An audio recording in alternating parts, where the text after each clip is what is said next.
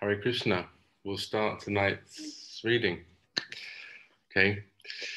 Om Jnana Timirandasya Gyananjana Salakaya Chakshurun Militam Yena Tasmai Shri Gurave Namaha Shri Chaitanya Manobhistam Stapitam Yena Bhutale Swayam Rupa Kadamayam Dadati Swapadantikam Vandeham Shri Guru Shri Yuta Padakamalam Shri Gurun Vaisnavamscha Shri Rupam Sagrajatam Sahagana Ragunatam Vitam Tam Sajivam Sadvetam Savadutam Parijana Sahitam Krishna Chaitanya Devam Shri Radha Krishna Padan Sahagana Lalita Shri Visakanvitamscha He Krishna Karuna Sindhu Dinabandhu Jagatpate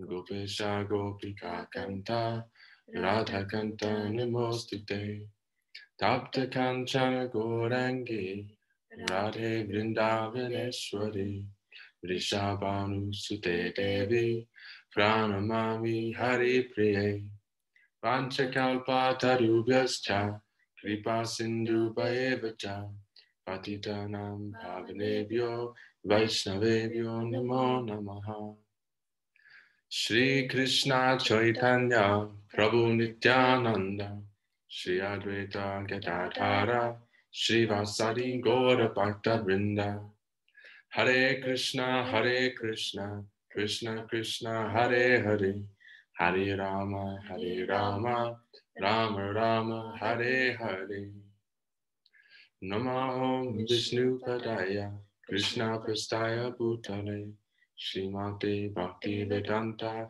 Swaminiti Namane Namaste Saraswati Deve Gauravani Pacharine Nirvisesa Sundavari Paschachari Satarine Srila Prabhupada Ki Jai.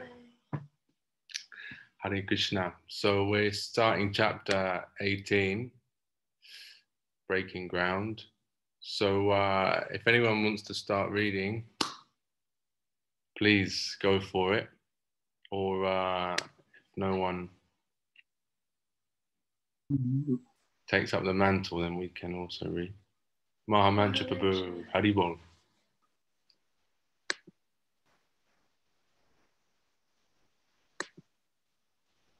Sorry. Breaking ground.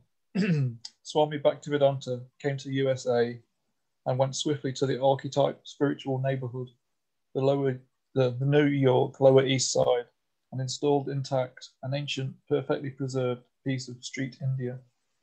He adorned a storefront as his ashram and adored Krishna therein, and by patience and good humor, singing, chanting, and expounding Sanskrit terminology, day by day, established Krishna consciousness in the psychedelic, mind-manifesting center of America East. To choose to attend to the Lower East Side, what kindness and humility and intelligence. Allen Ginsberg from his introduction to the Macmillan Bhagavad Gita as it is.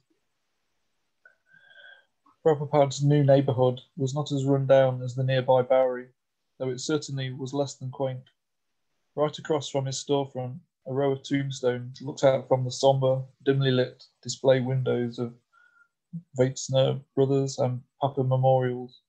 North of Weitzner Brothers was Sam's Luncheonette. Next to Sam's stood an ancient four-story building marked AIR. Then Ben J. Horowitz monuments, more gravestones, and finally Schwartz's funeral home. On the next block at number 43, a worn canvas awning jutted out onto the sidewalk. Provenzano Lanza Funeral Home. Then there was Cosmos Parcels Importers, and a few blocks further uptown, the prominent black and white signboard of the Village East Theatre.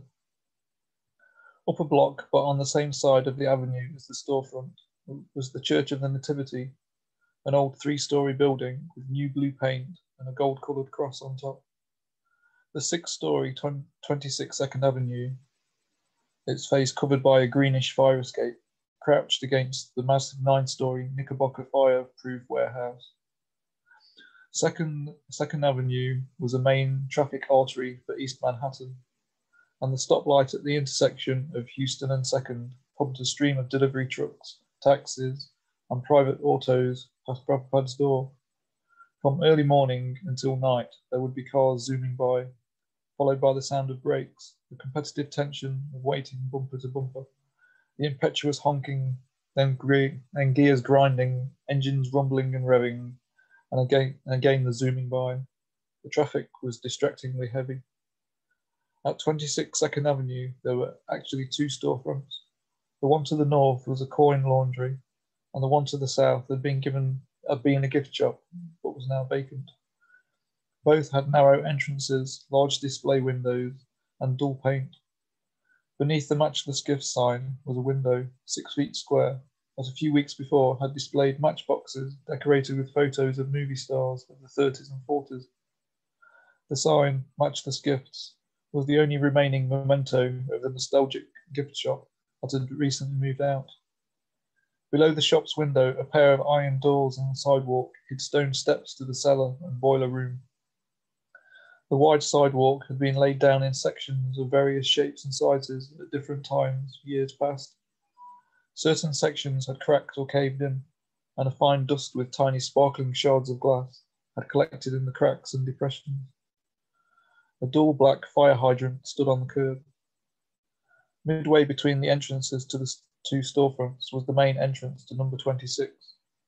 This door opened into a foyer lined with mailboxes and intercoms, and then a locked inner door opened into a hallway leading to the stairs or back to the courtyard.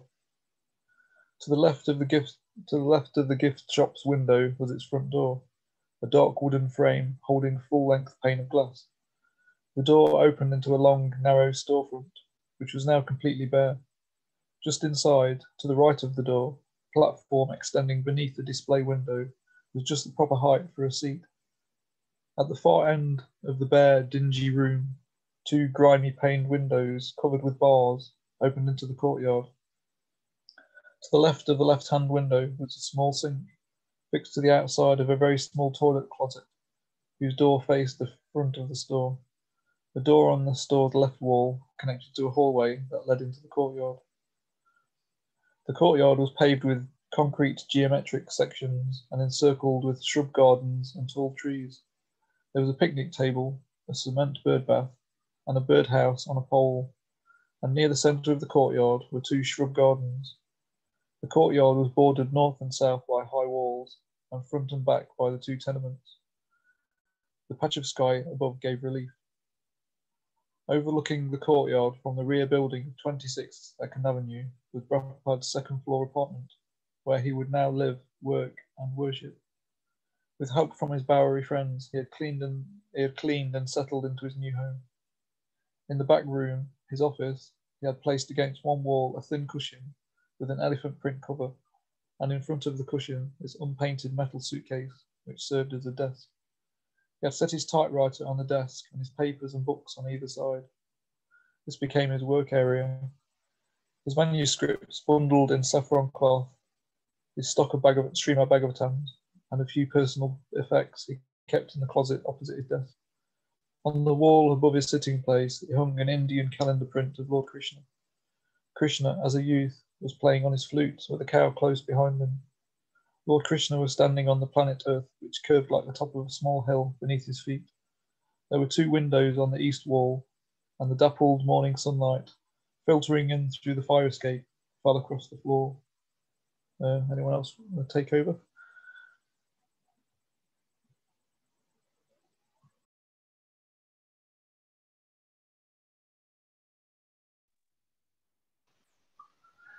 The next room was bare except for a fancy coffee table which became Prabhupada's altar. Here he placed a framed picture of Lord Chaitanya and his associates. On the wall he hung an Indian calendar print of 4-armed Lord Vishnu and an Antashesha, the celestial snake, and as in the Bowery loft he put up a clothesline. Both rooms were freshly painted and the floors were clean hardwood parquet. The bathroom was clean and serviceable, as was the narrow furnished kitchen. Prabhupada would sometimes stand by the kitchen window, gazing beyond the courtyard wall. He had moved here without any prospects of paying the next month's rent. Although Carl, Mike, Carol, James, Bill, and others had encouraged him to move here, some of them now found it a little inconvenient to visit him regularly. But they all wished him well and hoped new people would come here to help him. They felt that this location was the best yet, and he seemed more comfortable here. At the Paradox, Bill would spread the word of Swamiji's new address. The Lower East Side has a history of change and human suffering as old as New York.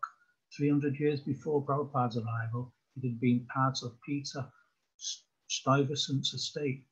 Today's landmark of Tompkins Square Park had then been a salt marsh known as Stuyvesant Swamp.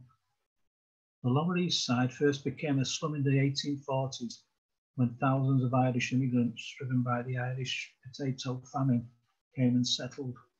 2 decades later, the Irish became the image of the American to the next immigrants, the Germans, who gradually grew in numbers to become the largest immigrants group in New York City. Next came East European Jews, Poles and Ukrainians, and by 1900 the Lower East Side had become the most densely populated Jewish ghetto in the world. But in the next generation, the ghetto began to break up as Jews moved to the suburbs and economic advancement. Next, the Puerto Ricans thronged in, hundreds of thousands in the 1950s, immigrating from their island poverty or moving in from East Harlem. They and the Negroes from Harlem and Bedford Stuyvesant, who arrived next, were the new groups who, along with the Poles and Ukrainians, populated the 2 square miles of tenements and crowded streets that formed the Lower East Side slums in the 1960s. Then, only a few years before Prabhupada's arrival, a different kind of slum dweller had appeared on the Lower East Side. Although there have been many sociological and cultural analyses of this phenomenon, it remains ultimately inexplicable why they suddenly came like a vast flock of birds swooping down or like animals in a great instinctual migration, and why after a few years they vanished. At first, the newcomers were mostly young artists, musicians and intellectuals, similar to the hip crowd of Prabhupada's Bowery days. Then came the young middle class dropouts. Because living space was more available and rents were lower than in nearby Greenwich Village, they concentrated here on the Lower East Side, which in the parlance of the renting agents became known as East Village. Many even came without finding a place to live and camped in the hallways of tenements. Drawn by cheap rent and the promise of bohemian freedom, these young middle-class dropouts, the avant-garde of a nationwide youth movement, soon to be known in the media as hippies, wandered to the Lower East Side slums in living protest against America's good life of materialism. As if responding to an instinctual call, young teenage runaways joined the older hippies, and following the runaways came the police, counsellors, social and welfare workers, youth hostels and drug counselling centres. On St. Mark's Place, a new hip commercialism sprang up, with head shops, poster shops, record shops, art galleries and bookstores that carried everything from cigarette papers to hip clothes and psychedelic lighting. Anyone else want to follow?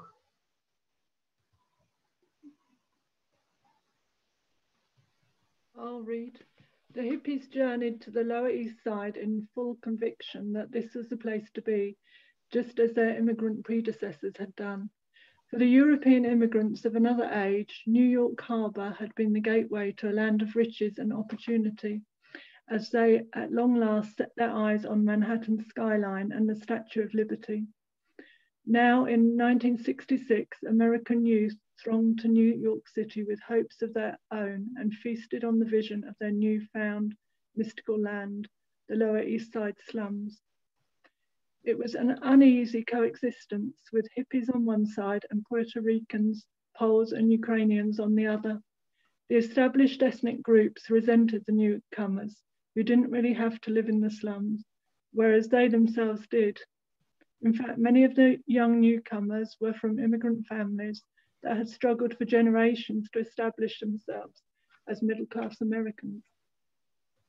Nevertheless, the youth migration to the Lower East Side was just as real as the migration of Puerto Ricans or Poles or Ukrainians had been, although the motives, of course, were quite different. The hippies had turned from the suburban materialism of their parents, the inane happiness of TV and advertising, the ephemeral goals of middle-class America. They were disillusioned by parents, teachers, clergy, public figures, and the media, dissatisfied with American policy in Vietnam, and allured by radical political ideologies that exposed America as a cruel, selfish, exploitative giant who must now reform or die. And they were searching for real love, real peace, real existence, and real spiritual consciousness. By the summer of Srila Prabhupada's arrival at 26 2nd Avenue, the first front in the great youth rebellion of the 60s had already entered the Lower East Side. Here they were, free to live in simple poverty and express themselves through art, music, drugs, and sex. The talk was of spiritual searching. LSD and marijuana were the keys, opening new realms of awareness. Notions about Eastern cultures and Eastern religions were in vogue. Through drugs, yoga, brotherhood, or just by being free, somehow they would attain enlightenment. Everyone was supposed to keep an open mind and develop his own cosmic philosophy by direct experience and drug-expanded consciousness, blended with his own eclectic readings. And if their lives appeared aimless, at least they had dropped out of a pointless game where the player sells his soul for material goods and in this way supports a system that is already rotten. So it was that in 1966, thousands of young people were walking the streets of the Lower East Side, not simply intoxicated or crazy, though they often were, but in search of life's ultimate answers, in complete disregard of the establishment and the day-to-day life pursued by millions of straight Americans. That the prosperous land of America could breed so many discontented youths surprised Prabhupada. Of course, it also further proved that material well-being, the hallmark of American life, couldn't make people happy. Prabhupada did not see the unhappiness around him in terms of the immediate social, political, economic, and cultural causes. Neither slum conditions nor youth rebellions were the all-important realities. These were mere symptoms of a universal unhappiness, to which the only cure was Krishna consciousness. He sympathized with the miseries of everyone, but he saw the universal solution. Prabhupada had not made a study of the youth movement in America before moving to the Lower East Side. He had never even made specific plans to come here amid so many young people. But in the 10 months since Calcutta, he had been moved by force of circumstances, or as he understood it, by Krishna's will, from one place to another. On the order of his spiritual master, he had come to America, and by Krishna's will, he had come to the Lower East Side. His mission here was the same as it had been on the Bowery or Uptown, or even in India. He was fixed in the order of his spiritual master and the Vedic view, a view that wasn't going to be influenced by the radical change of the 1960s. Now, if it so happened that these young people, because of some change in the American cultural climate, were to prove more receptive to him, then that would be welcome, and that would also be by Krishna's will. Would anyone else like to read?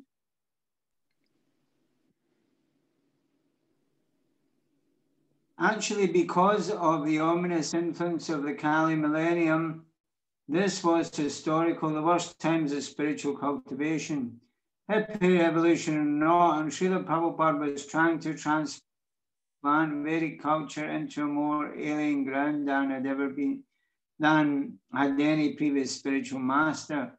So he expected to find his work extremely difficult. Yet in this generally bad age, just prior to Prabhupada's arrival on the Lower East Side, tremors of dissatisfaction and revolt against Kali Yuga culture itself began vibrating through American society, sending waves of young people to wander the streets of New York's Lower East Side in search of something beyond the ordinary life, looking for alternatives, seeking spiritual fulfillment. These young people, broken from their stereotyped materialistic backgrounds and drawn together now on New York's Lower East Side, were the ones who were by chance or choice or destiny to become the congregation for the Swami's storefront offerings of kirtan and spiritual guidance. The Swami's arrival went unnoticed. The neighbors said someone you had taken the gift shop next to the laundry.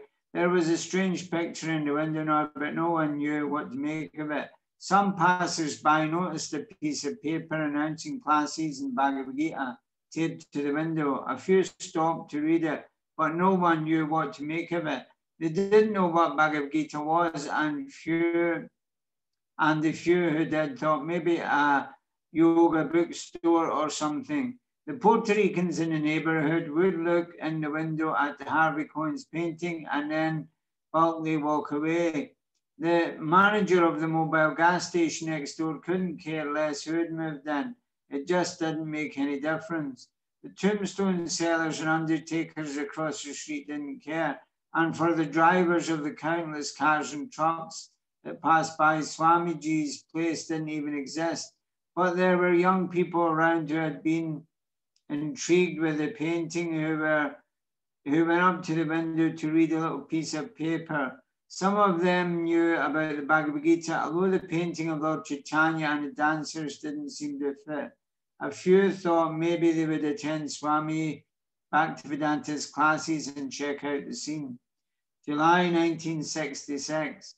Howard Wheeler was hurrying from the apartment on Mott Street to a friend's apartment on 5th Street, a quiet place where he hoped to find some peace.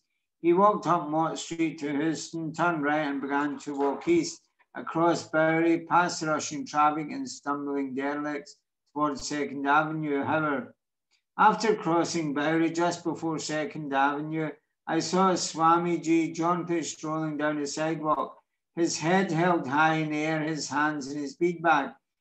He struck me like a famous actor in a very familiar movie. He seemed ageless. He was wearing the traditional saffron-colored robes of a sannyasi and quaint white shoes with points. Coming down Houston, he looked like a genie that popped out of Aladdin's lamp. Howard, aged 26, was tall, large-bodied man with long black hair, a profuse beard, and black-framed eyeglasses. He was an instructor in English at Ohio State University and was fresh from a trip to India where he had been looking for a guru. Prabhupada noticed Howard. They both stopped simultaneously. Howard asked the first question that popped into his mind. Are you from India? Prabhupada smiled. Oh, yes. And you? Howard, I told him no, but that I had just returned from India and was very interested in his country and the Hindu philosophy. He told me he had come from Kolkata and had been in New York almost 10 months. His eyes were as fresh, as cordial as a child's, and even standing before the trucks that roared and rumbled their way down Hudson Street, he emanated a cool tranquility that was unmistakably established in something far beyond the great metropolis that roared around us. Howard never made it to his friend's place that day. He went back to his own apartment on Mott Street to Keith and Wally and his roommates to tell them that everyone he knew about the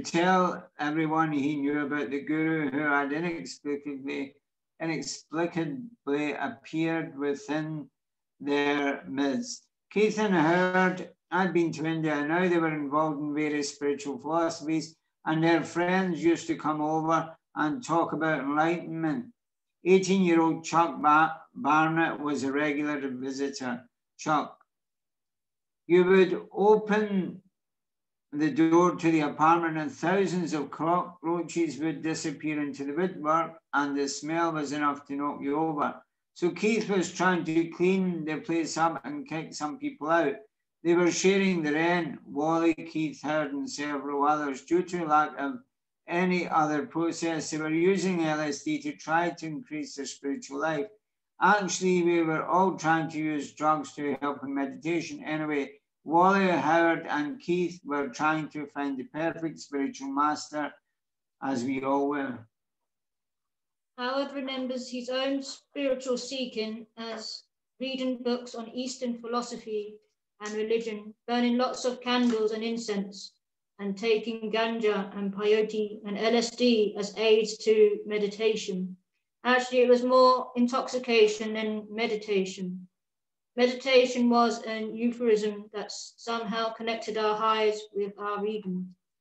Keith, 29, the son of a Southern Baptist minister, was a PhD candidate in history at Columbia University. He was preparing his thesis on the rise of revivalism in the Southern United States. Dressed in old denim cutoffs, sandals, and t-shirts, he was something of a guru among the Mott Street coteries.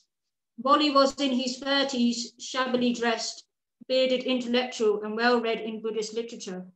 He had been a radio engineer in the army and, like his roommates, was unemployed.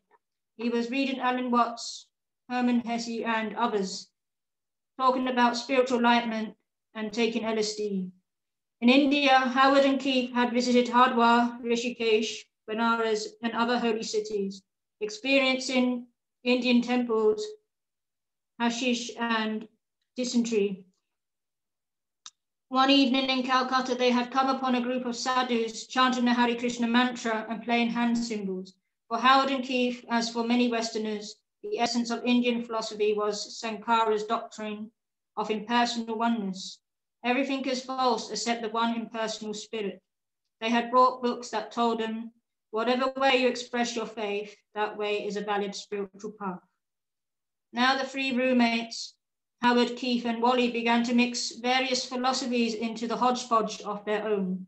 Howard would mix a little Whitman, Emerson, Thoreau, or Blake. Keith would cite biblical references, and Wally would add a bit of Buddhist wisdom. And they all kept up on Timothy Leary, Thomas à Kempis, and many others, the whole mixture being subject to a total reevaluation, whether one of the group experienced a new cosmic insight through LSD. This was the group that Howard returned to that day in July. Excitedly, he told them about the Swami, how he looked and what he had said. Howard told how after they had stood and talked together, that the Swami that had mentioned his place nearby on 2nd Avenue, where he was planning to hold some classes. Howard: I walked around the corner with him. He pointed out a small storefront building between 1st and 2nd Streets next door to a mobile filling station. It had been a curiosity shop, and someone had painted the words matchless gift gifts over the window. At that time, I didn't realize how prophetic these words were. This is a good area, he asked me. I told him that I thought it was. I had no idea what he was going to offer at his classes.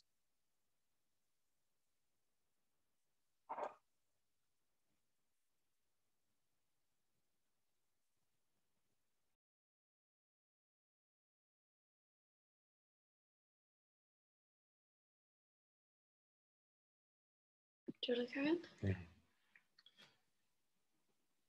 I had no idea what he was going to offer at his classes, but I knew that all my friends would be glad that an Indian Swami was moving into the neighborhood. The word spread, although it wasn't so easy now for Carl Jurgens and certain others to come up from the Bowery in Chinatown. They had other things to do. Roy Dubois, a 25-year-old writer for comic books, had visited Prabhupada on the Bowery. When he heard about the Swami's new place, he wanted to drop by. James Green and Bill Epstein had not forgotten the Swami, and they wanted to come. The Paradox restaurant was still a live connection and brought new interested people. And others, like Stephen Guarino, saw the Swami's sign in the window. Steve, aged 26, was a caseworker for the city's welfare department And one day on his lunch break, as he was walking home from the welfare office at 5th Street and 2nd Avenue, he saw the Swami's sign taped to the window. He had been reading a paperback Gita, and he promised himself he would attend the Swami's class. That day, as he stood with the Swami before the storefront, Howard had also noticed the little sign in the window. Lectures in Bhagavad Gita, A.C. Bhaktivedanta Swami, Monday, Wednesday, and Friday, 7 to 9 p.m. Will you bring your friends? Prabhupada had asked. Yes, Howard promised. Monday evening. The summer evening was warm, and in the storefront, the back windows and front door were open wide. Young men, several of them dressed in black denims and button-down sports shirts with broad, dull stripes, had left their worn sneakers by the front door and were now sitting on the floor. Most of them were from the Lower East Side. No one had to go to great trouble to come here.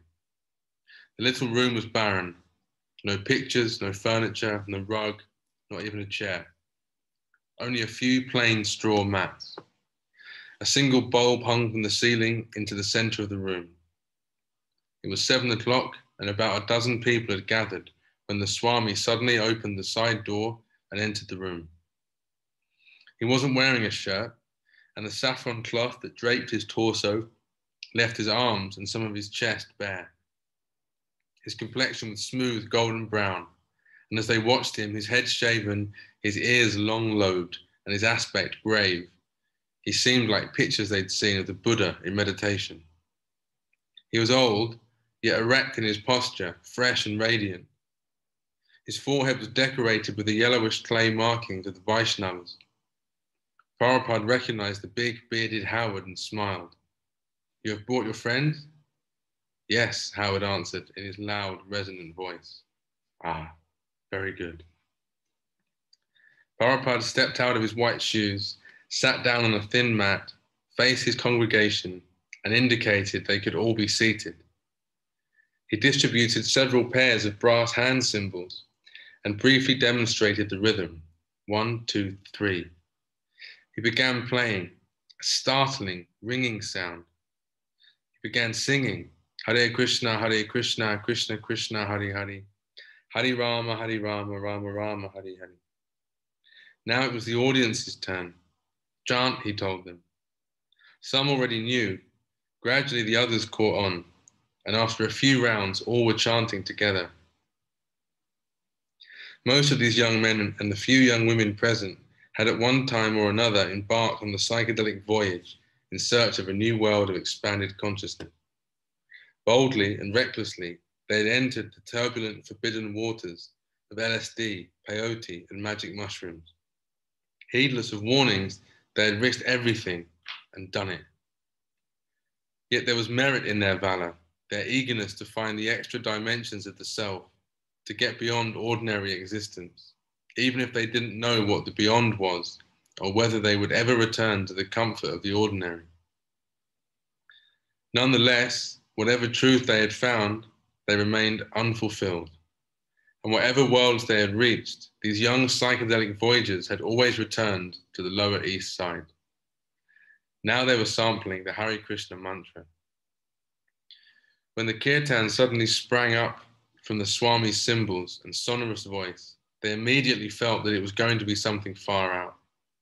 Here was another chance to trip out, and willingly they began to flow with it. They would surrender their minds and explore the limits of the chanting for all it was worth. Most of them had already associated the mantra with the mystical Upanishads and Gita, which had called out to them in words of mystery, eternal spirit, negating illusion. But whatever it is, this Indian mantra, let it come, they thought. Let its waves carry us far and high. Let's take it and let the effects come. Whatever the price, let it come. The chanting seemed simple and natural enough. It was sweet and wasn't going to harm anyone. It was, in its own way, far out. As Prabhupada chanted in his own inner ecstasy, he observed his motley congregation. He was breaking ground in a new land now. As the hand cymbals rang, the call and response of the Hare Krishna mantra swelled, filling the evening.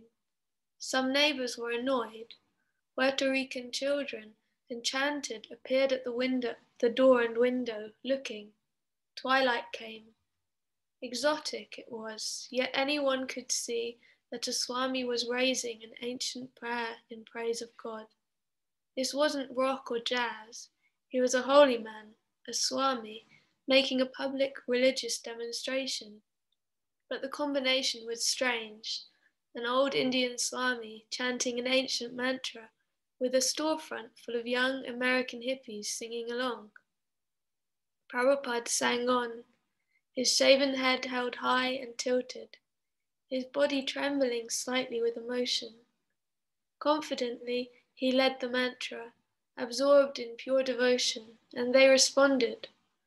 More passerby were drawn to the front window and open door. Some jeered, but the chanting was too strong. Within the sound of the kirtan, even the car horns were a faint staccato. The vibration of auto engines and the rumble of trucks continued, but in the distance now, unnoticed. Gathered under the dim electric light in the bare room, the group chanted after their leader, growing gradually from a feeble, hesitant chorus to an approximate harmony of voices. They continued clapping and chanting, putting into it whatever they could, in hopes of discovering its secrets. This Swami was not simply giving some 5-minute sample demonstration. For the moment, he was their leader, their guide in an unknown realm. Howard and Keith's little encounter with a kirtan in Calcutta had left them outsiders. The chanting had never before come like this, right in the middle of the Lower East Side, with a genuine Swami leading them. In their minds were psychedelic ambitions to see the face of God, fantasies and visions of Hindu teachings, and the presumption that it was all impersonal light. Prabhupada had encountered a similar group on the Bowery, and he knew this group wasn't experiencing the mantra in the proper disciplined reverence and knowledge, but he let them chant in their own way. In time, their submission to the spiritual sound, their purification, and their enlightenment and ecstasy in chanting and hearing Hare Krishna would come. He stopped the kirtan. The chanting had swept back the world, but now the Lower East Side rushed in again. The children at the door began to chatter and laugh. Cars and trucks made their rumblings heard once more, and a voice shouted from a nearby apartment demanding quiet. It was now past 7:30. Half an hour had elapsed. Now today we shall begin the 4th chapter, what Lord Krishna says to Arjuna. His lecture is very basic, and yet, for a restless youth, heavily philosophical. Some can't take it, and they rise rudely upon hearing the Swami's first words, put on their shoes at the front door, and return to the street. Others had left as soon as they saw the singing was over. Still, this is his best group yet. A few of the Bowery congregation are present. The boys from Mott Street are here, and they're specifically looking for a guru. Many in the group have already read Bhagavad Gita, and they're not too proud to hear and admit that they didn't understand it. It's another hot and noisy July evening outside his door. Children are on summer vacation, and they stay out on the street until dark. Nearby, a big dog is barking. Row, row, row. The traffic creates constant rumbling.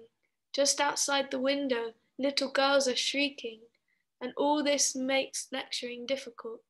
Yet despite the distraction of children, traffic, and dogs, he wants the door open. If it is closed, he says, why is it closed? People may come in.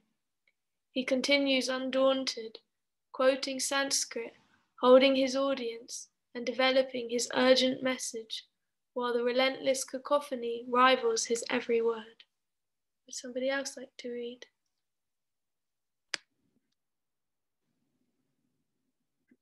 Yeah, I'll take over. Row, row, row, eek, ya, shrieking like little Spanish witches. The girls disturb the whole black in the distance. A man shouts from his window, get out of here, get out of here. Prabhupada, ask them not to make noise. Roy, one of the boys in the temple. The man is chasing the kids now. Prabhupada, yes, yes, these children are making a disturbance. Ask them. Roy, yes, that's what. The man's chasing them right now. Prabhupada, they are making noises. Roy, yes, he's chasing them now. The man chases the children away, but they'll be back. You can't chase the children off the street. They live there, and the big dog never stops barking. And who can stop the cars? The cars are always there. Prabhupada uses the cars to give an example. When a car momentarily comes into our vision on second view, we certainly don't think that it had no existence before we saw it, or that ceases to exist once it has passed the view.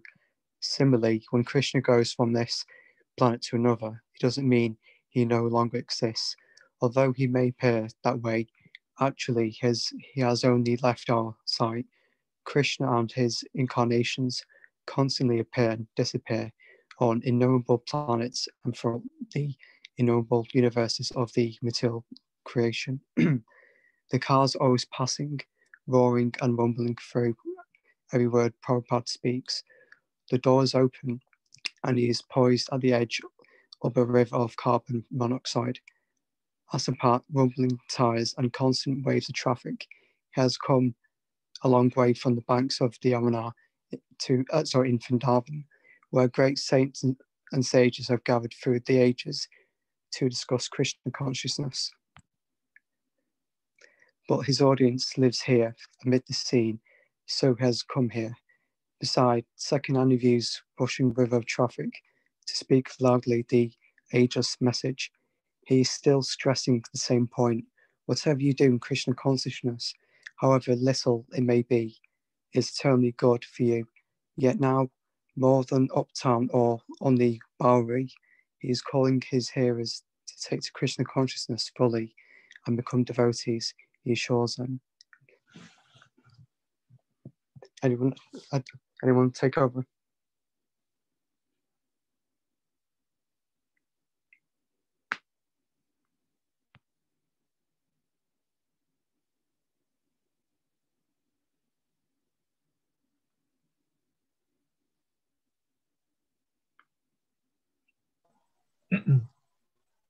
Anyone can become a devotee and friend of Krishna like Arjuna.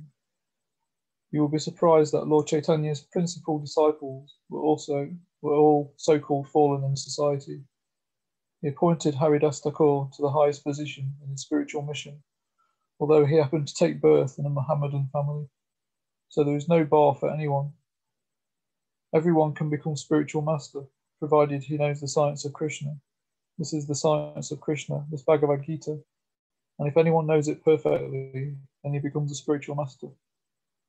And this transcendental vibration, Hare Krishna, will help us by cleaning the dust from the mirror of our mind. On the mind, we have accumulated material dust. Just like on the Second Avenue, due to the constant traffic of motor cars, there's always a creation of dust over everything. Similarly, by our manipulation of materialistic activities, there are some material dusts which are accumulated on the mind, and therefore we are unable to see things in true perspective.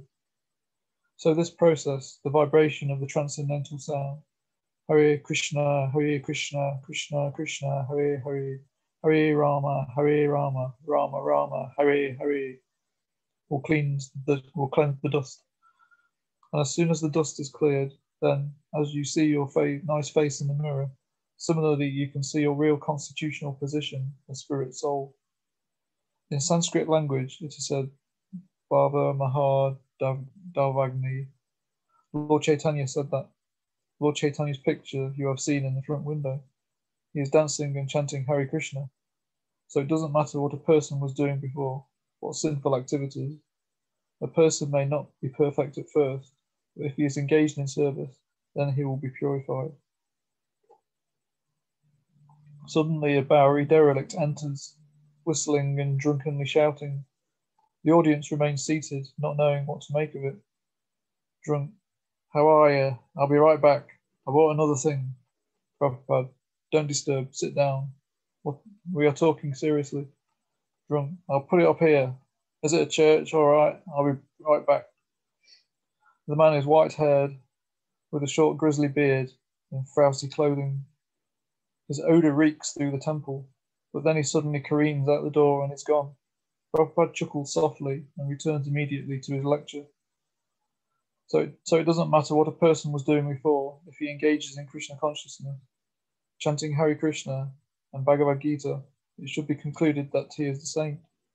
He is a saintly person. Api chet su duracharo. Never mind if he may have some external immoral habit due to his past association. It doesn't matter. Some way or other, one should become Krishna conscious, and then gradually he will become a saintly person as he goes on executing this process of Krishna consciousness. There is a story about how habit is second nature. There was a thief, and he went on pilgrimage with some friends. So at night, when the others were sleeping, because his habit was to steal at night, he got up and was taking someone's baggage. But then he was thinking, oh, I have come to this holy place of pilgrimage, but still I am committing theft by habit. No, I shall not do it. So then he took someone's bag and put it in another's place, and for the whole night the poor fellow moved the bags of the pilgrims from here to there. But due to his conscience, because he was on a holy pilgrimage, he did not actually take anything. So in the morning, when everyone got up, they looked around and said, where is my bag? I don't see it. And another man says, I don't see my bag. And then someone says, oh, there is your bag. So there was some row. So they thought, what is the matter? How has it so happened? Then the thief rose up and told all of the friends, my dear gentlemen, I am a thief by occupation. And because I have that habit to steal at night, I couldn't stop myself. But I thought, I have come to this holy place, so I won't do it. Therefore, I placed one person's bag in another man's place. Please excuse me. So this is habit. He doesn't want to, but he has a habit of doing it. He has decided not to commit theft anymore, but sometimes he does, habitually. So Krishna says that in such conditions, when one who has decided to stop all immoral habits and just take to this process of Krishna consciousness, if by chance he does something which is immoral in the face of society, that should not be taken account of. In the next verse, Krishna says, Shipram Bhavati Dharmatma, because he has dovetailed himself in Krishna consciousness, it is sure that he will be very saintly very soon. Suddenly, the old derelict returns, announcing his entrance. How are you? He is carrying something. He maneuvers his way through the group, straight to the back of the temple, where the Swami is sitting. He opens the toilet room door, puts 2 rolls of bathroom tissue inside, closes the door, and then turns to the sink, sits some paper towels on top of it, and puts 2 more rolls of bathroom tissue and some more paper towels under the sink. He then stands and turns around towards the Swami and the audience. The Swami is looking at him and asks, what is this? The bum is silent now. He has done his work. Prabhupada begins to laugh, thanking his visitor, who is now moving toward the door. Thank you very much. The bum exits. Just see, Prabhupada now addresses his congregation. It is a natural tendency to give some service. Just see, he is not in order, but he thought that, here is something, let me give some service. Just see how automatically it comes. This is natural. Anyone else want to read a bit more? I can read. Mantra, do you want me to continue, or did you want this time for reflection? A couple more pages, and then there's a little we're break. Halfway through the chapter. Yeah, and then we're halfway through. Yeah, thanks, Lucy. Okay. The young men in the audience look at one another. This is really far out. First the chanting with the brass cymbals, the Swami looking like Buddha and talking about Krishna and chanting, and now this crazy stuff with the bum. But the Swami stays cool. He's really cool, just sitting on the floor like he's not afraid of anything, just talking his philosophy about the soul and us becoming saints, and even the old drunk becoming a saint. After almost an hour, the dog still barks and the kids still squeal. Prabhupada is asking his hearers, who are only beginners in spiritual life to become totally dedicated preachers of Krishna consciousness. In the Bhagavad Gita, you will find that anyone who preaches the gospel of Bhagavad Gita to the people of the world is the most dear, the dearest person to Krishna. Therefore, it is our duty to preach the principles of this Bhagavad Gita to make people Krishna conscious. Prabhupada can't wait to tell them, even if they aren't ready, it's too urgent. The world needs Krishna conscious preachers. People are suffering for want of Krishna consciousness. Therefore, each and every one of us should be engaged in the preaching work of Krishna consciousness for the benefit of the whole world. Lord Chaitanya, whose picture is in the front of our store, has very nicely preached the philosophy of Krishna consciousness. The Lord says, just take my orders, all of you, and become a spiritual master. Lord Chaitanya gives the order that in every country you go and preach Krishna consciousness.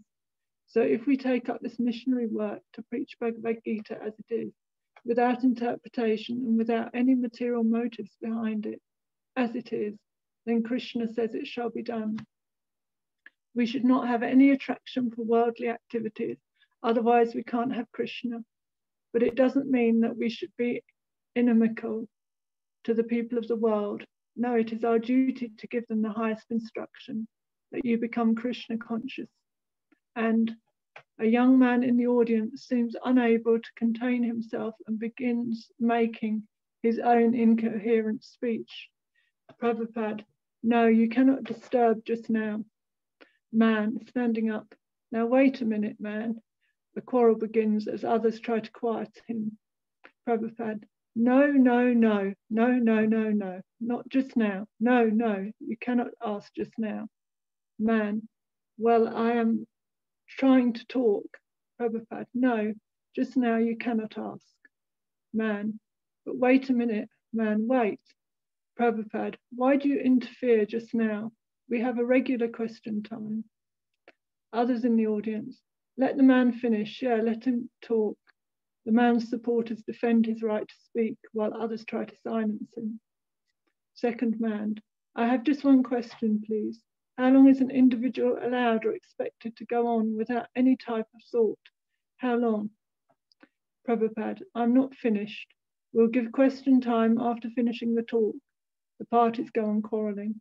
All right, I'm very glad you are curious, but please wait. Have some patience, because we have not finished. As soon as we finish, after 5 minutes, 10 minutes, I will tend to your questions. Don't be impatient, sit down. The audience quiets down and the Swami goes on with his talk. After 5 minutes, Prabhupada, all right, this gentleman is impatient, we shall stop here. Now what is your question, sir? Man, practically we tend to place emphasis on those we identify with the fact itself.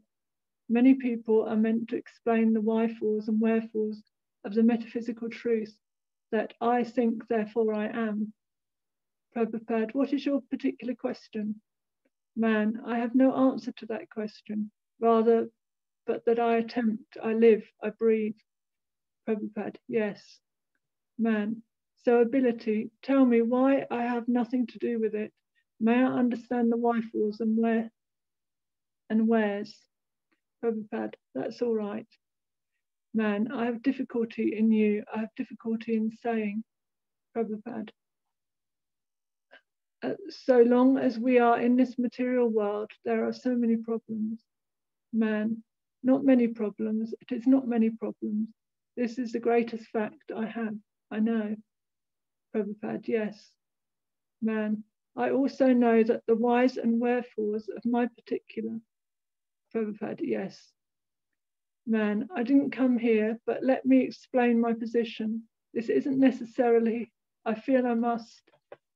I think the difference is to learn. You'll find it innumerable times by the same token.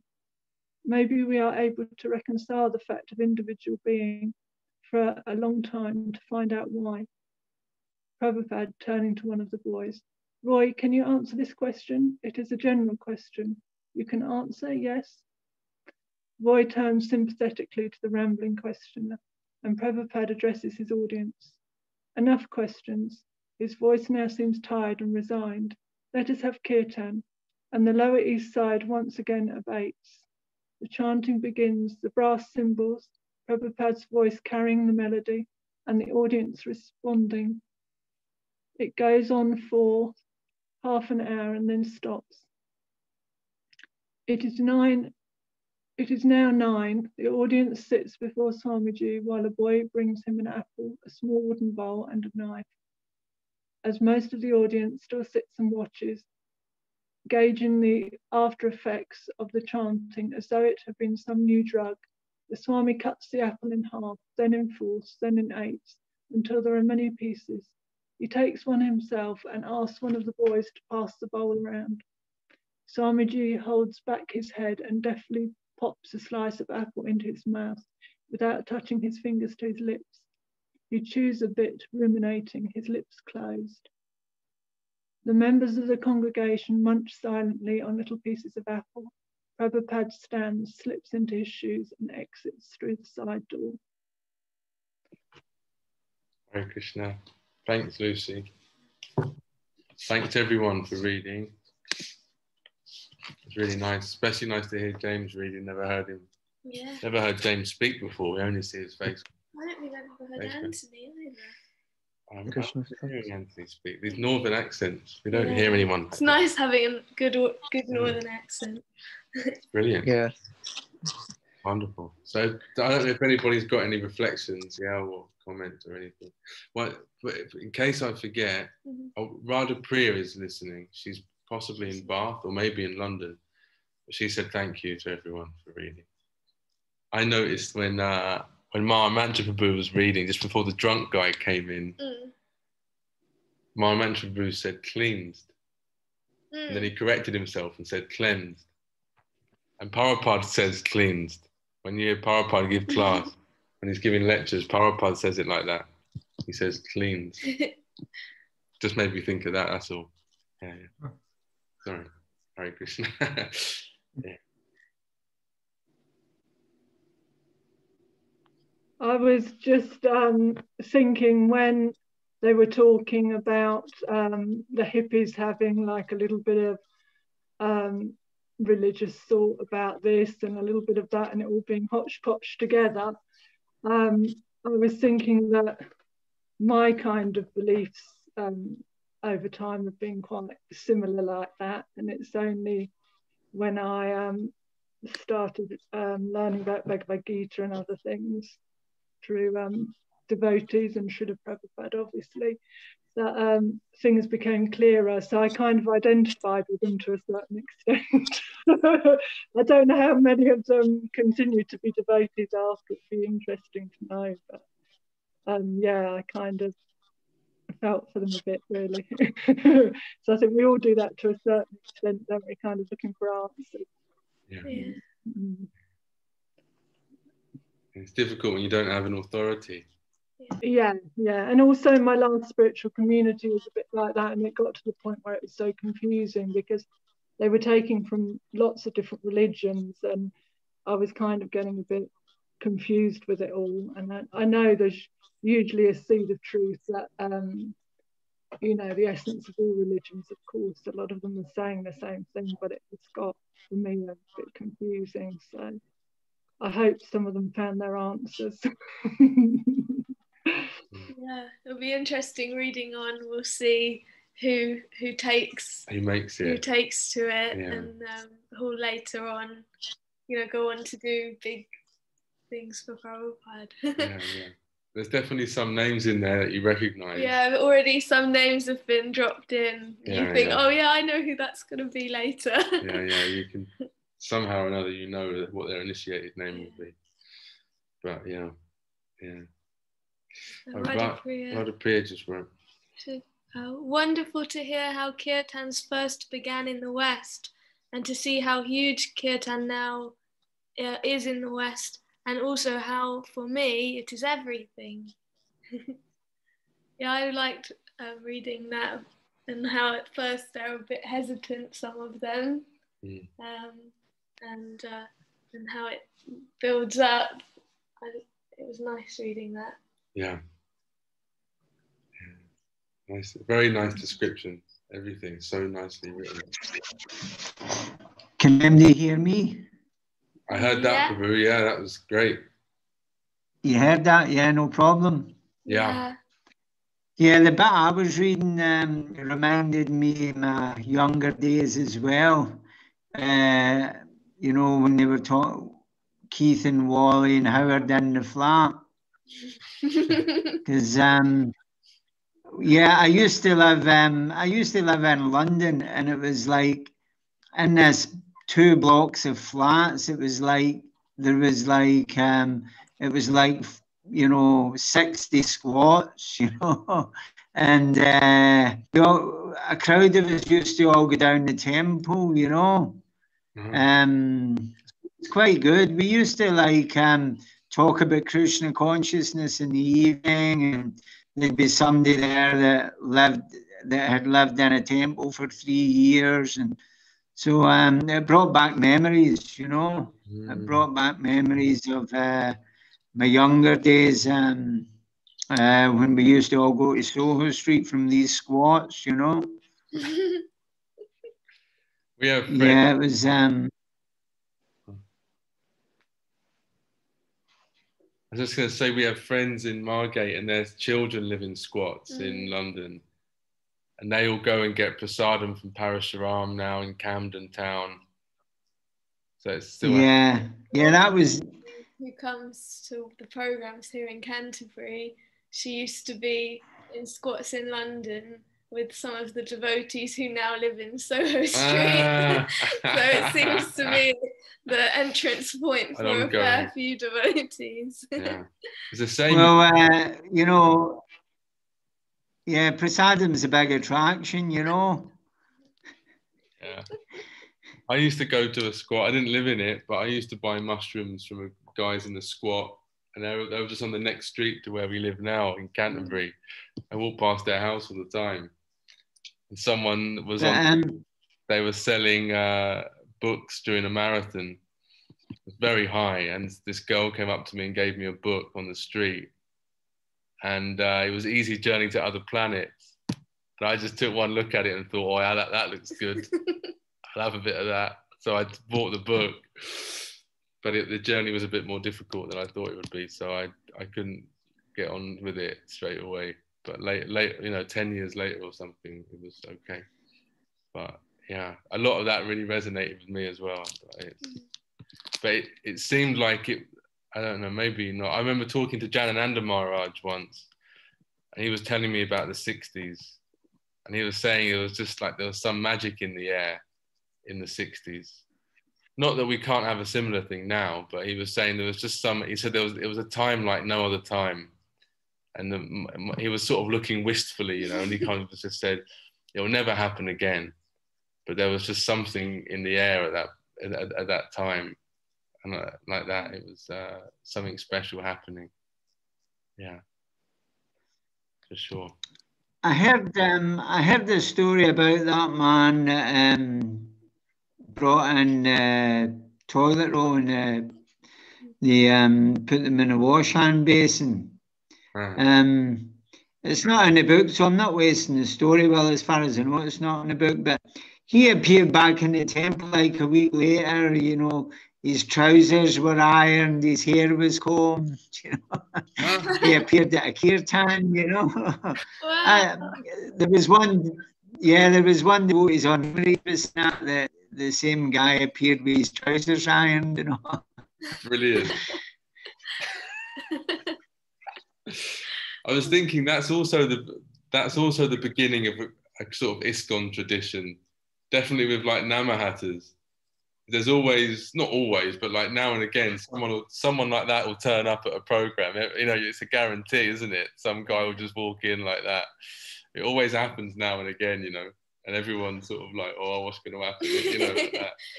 Give the guy prasadam, let him chant, you know, sort of thing.